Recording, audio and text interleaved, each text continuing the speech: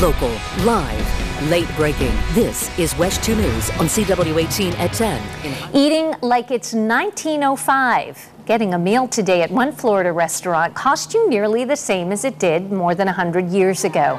All 6 Columbia restaurants, including the original one in Tampa, enjoyed their 107th anniversary with a rollback day. Large crowds gathered at the restaurants, including the one in Celebration, for meals that started at just $2.95. That is a deal, and that's good food. It is. That price. Yeah, I love wow. the Columbia. That's really neat. I wish I could have taken advantage of it. I didn't know about that. But we're working. That's true. That's true. We got to get the weather done. It's been pretty quiet.